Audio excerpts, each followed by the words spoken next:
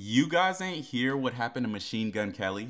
You remember MGK, he had a little music success in his career, but that's when he started tripping. See, he had a few minor hits and then claimed he was the best rapper alive. But that's when a guy closely related to Skittles named Eminem said, "You're not even in the top 50 best rappers." And basically said no one can even name 5 Machine Gun Kelly songs. Now Machine Gun Kelly heard this and made the worst decision possible. He made a full-blown diss track where he called himself the Rap Devil, who would take down Eminem, aka the Rap God. This was the Drake and Kendrick beef before the Drake and Kendrick beef, but back to the story. Now MGK didn't want to diss Eminem, he was his idol growing up, but he couldn't let the disrespect slide. But it wasn't until he mentioned Eminem's daughter Haley when he knew he messed up. Because Eminem instantly spun the block. He dropped a diss song so crazy, MGK had to switch genres after it. And when I say he switched genres, he switched genres to alternative heavy rock music. And he tried to get on Eminem's radio station Shade 45 to tell his side of the story, but they denied him entry, so it looked like Eminem was being petty. So Eminem decided to get on the radio station himself, which he never does, and tells MGK, "I had to give you a career just to destroy it."